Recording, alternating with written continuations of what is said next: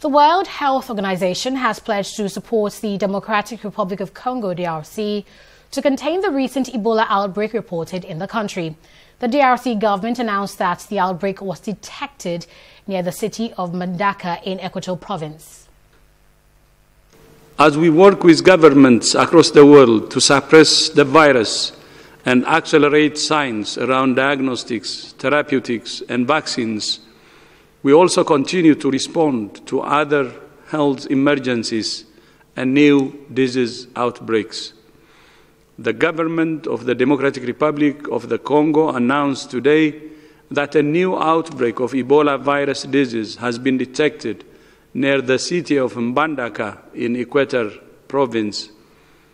The announcement follows a complex Ebola outbreak in eastern DRC, which seems to be in its final phase. The new one is on the other side of DRC, western DRC. WHO will continue supporting DRC in tackling Ebola as well as responding to COVID-19 and the world's largest measles outbreak.